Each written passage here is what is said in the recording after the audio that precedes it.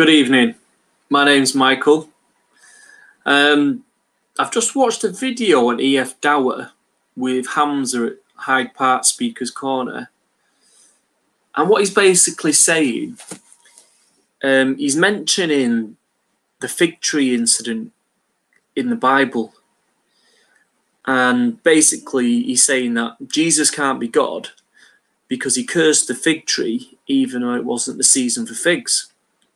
So he's saying he can't be God. And why did he curse a fig tree when it wasn't the season for figs? So what I'm going to do, I'm going to refute Hamza and give him some information. Because what he actually does, Hamza, he doesn't do any exegesis of passages. He doesn't look at what scholars have to say about this passage. He just adds his own interpretation, his own insight, and he thinks he's refuted us. Well, he hasn't. So I'm going to refute you today, my friend. So I'll just say, Jesus in the Synoptic Gospels went to a fig tree looking for food to eat. Matthew 21, 18 to 22. And it's also in Mark 11, 12 to 14 and 20 to 21. When he saw that there were no figs on the tree, he cursed it. The problem with this story is that it wasn't the season for figs, according to Mark 11, verse 13. If Jesus is God, why didn't he know that it wasn't the season for figs? And why would he curse the tree when it wasn't his fault that it wasn't fig season? So I'm going to give you an answer to that. Firstly, it's a very reasonable explanation why Jesus cursed the fig tree even though it wasn't the season for figs. Even before the season, fig trees produce little knobs which are eaten by a passerby. As the late renowned NT scholar F.F. Bruce noted, the other miracle is the cursing of the barren fig tree. A stumbling block to many. They feel it is unlike Jesus, and so someone must have misunderstood what actually happened, or turned a spoken parable into an acted miracle, or something like that. Some, on the other hand, welcome the story because it shows that Jesus was human enough to get unreasonably annoyed on occasion. It appears, however, that a close acquaintance with fig trees would have prevented such misunderstandings.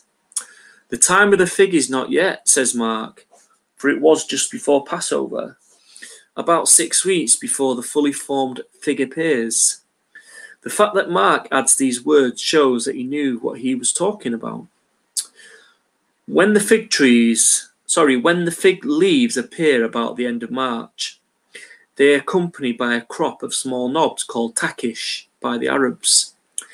It's a sort of forerunner of the real figs. These takish are eaten by peasants and others when hungry.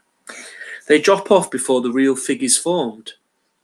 But if the leaves appear unoccupied by tashk, there will be no figs that year. So it was evident to our Lord, when he turned aside to see it, if any of these task on the fish tree to assuage his hunger for the time being, that the absence of the tash meant that there would be no figs when the time of figs came. For all its fair foliage, it was a fruitless and a hopeless tree. Another evangelical scholar, Craig S. Keener, makes the following observation. At Passover season in late March or early April, fig trees are often in leaf on the eastern side of the Mount of Olives. At this time of year, such fig trees contained only green early figs, called tashk, which ripen around June but often drop off before that time, leaving only green leaves on the tree. A leafy tree lacking such early figs, however, would bear no figs at all that year. I recommend this commentary. It says, a commentary on the Gospel of Matthew, A. Keener. Thus, what was thought to be an example against the veracity of the New Testament ends up actually becoming a rather persuasive argument for its historical reliability. This exemplifies the minute accuracy of the Synoptic Gospels, both in time and place, i.e. this took place during the month of Passover. Figs located on the eastern side of the Mount of Olives, etc. It also provides evidence for why did Jesus curse the fig tree for not bearing fruit, although it was not even fig season. An early dating of Matthew and Mark, or at the very least, shows that they were dependent on very old and early material, well before the fall of Jerusalem. After all, the knowledge of these details would most likely have been lost or unknown to authors writing after the destruction of Jerusalem. Moreover, the cursing of the fig tree is played or acted out parable, one which warned the nation of Israel of impending judgment. In the words of Messianic scholar David Stern, if Yeshua's cursing and drying up the fig tree had been a petulant reaction to disappointment because he couldn't satisfy his hunger, it would be unworthy of anyone, let alone the Messiah. But Yeshua is making a point by means of prophetic drama acted out in a parable. The Tanakh examples include Yirmiyahu, who brought and broke a clay bottle, Jeremiah 19, and Yezekiel, who made and then burned up a model of Jerusalem, Ezekiel 4 verse 5. For a later New Testament instance, the Acts 21 verses 10 to 11. Even out of season, a fig tree in leaf, it must have been in leaf to be seen in the distance. And this holds forth the promise of fruit. The normal early season for figs in Israel is June, but the early unripe fruit begins to show itself even before the spring leaves appear on the branches, often before Passover. We know that Yeshua, which is Jesus in Hebrew, by the way, expects God's people to put forth the fruit of righteousness, and that unproductive branches are thrown in the fire. Matthew 7, 16 to 20, Matthew 12, 33, Matthew 13, 49, Matthew 18 to 23. Thus, the drying up of the fig tree is an acted out warning in keeping with Proverbs 27, 18. He who tends a fig tree will eat its fruit, and he who serves his master will be honored. Yeshua here is teaching his followers what it means to serve their master, God. It means simply to have the kind of trust that comes from God, and that they will wither away if they don't. Yeshua neither acts from pique nor perform arbitrary miracles like a magician. Every one of his supernatural acts has spiritual significance. In fact, the Old Testament uses the fig tree as a symbol of the nation of Israel. I will take away their harvest, declares the Lord. There will be no grapes on the vine. There will be no figs on the tree, and their leaves will wither. What I have given them will be taken from them. Jeremiah 8, verse 13. You may say the Lord has raised up prophets for us in Babylon, but this is what the Lord says about the king who sits on David's throne, and all the people who remain in this city, your countrymen, who did not go with you into exile. Yes, this is what the Lord Almighty says. I will send the sword, the famine and plague against them, and I will make them like poor figs that are so bad they cannot be eaten. I will pursue them with the sword, famine and plague, and they will make them abhorrent to all the kingdoms of the earth, and an object of cursing and horror, of scorn and reproach among all the nations where I drive them. For they have not listened to my words, declares the Lord, words that I sent to them again and again by my servants the prophets. And you exiles have not listened either, declares the Lord. Jeremiah 29, 15 to 19. When I found Israel, it was like finding grapes in the desert. When I saw your fathers, it was like seeing the early fruit on the fig tree.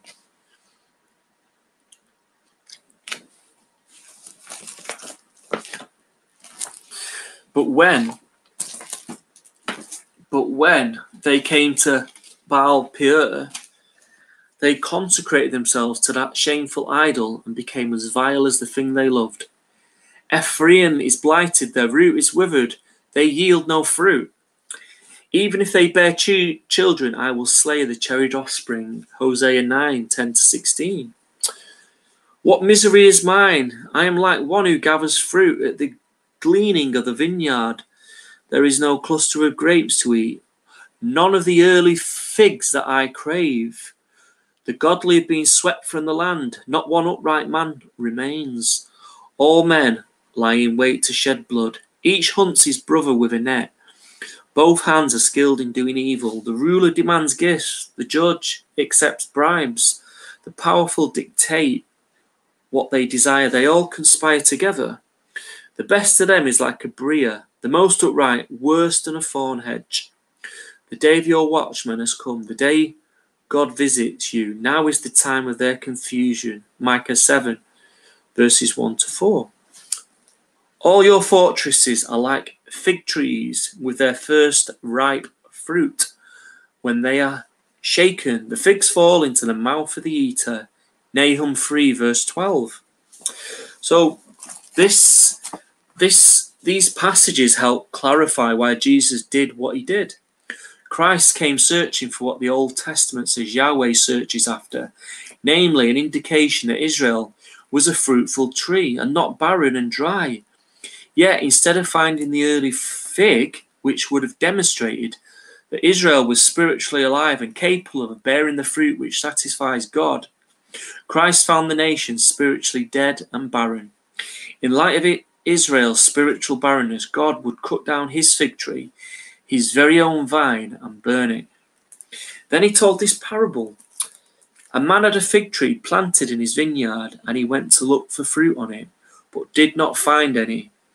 So he said to the man who took care of the vineyard, "For 3 years now I've been coming to look for fruit on this fig tree and haven't found any. Cut it down.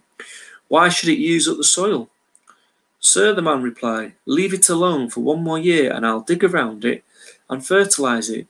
If it bears fruit next year, fine. If not, then cut it down." Luke 13, verses 6 to 9. He then began to speak to them in parables. A man planted a vineyard. He put a wall around it. He dug a pit for the winepress and built a watchtower. Then he rented the vineyard to some farmers and went away on a journey. At harvest time, he sent a servant to the tenants to collect from them some of the fruit of the vineyard, but they seized him, beat him, and sent him away empty-handed. Then he sent another servant to them. They struck this man on the head and treated him shamefully. He sent still another, and that one they killed. He sent many others. Some of them they beat, others they killed. He had one left to send, a son whom he loved. He sent him last of all, saying, "They will respect my son." But the tenants said to one another, "This is the heir. Come, let's kill him, and the inheritance will be ours." So they took him and killed him and threw him out of the vineyard. What then will the owner of the vineyard do? He will come and kill those tenants and give the vineyard to others. Mark 12, verses 1 to 9. "O Jerusalem, Jerusalem, you who kill the prophets and stone those sent to you, how often I have longed to gather your children together as a hen gathers her chicks under her wings. But you were not willing. Look, your house is left to you desolate. For I tell you, you will not see me again until you say, 'Blessed is he who comes in the name of the Lord.'" Matthew 23, 37 to 39. As he approached Jerusalem and saw the city, he wept over it and said, If you, even you, had only known on this day what would bring you peace, but now it is hidden from your eyes. The days will come upon you when your enemies will build an embankment against you and encircle you and hem you in on every side. They will dash you to the ground, you and the children within your walls. They will not leave one stone on another, because you did not recognize the time of God's coming to you. Luke 19, 41 to 44. So this was the meaning behind Jesus cursing the fig tree, as a sign that God came looking for spiritual fruitfulness among his covenant people, but saw none, and would therefore bring destruction upon them. As it stands, there is no problem with Jesus cursing the fig tree, nor does this act undermine his absolute perfect deity.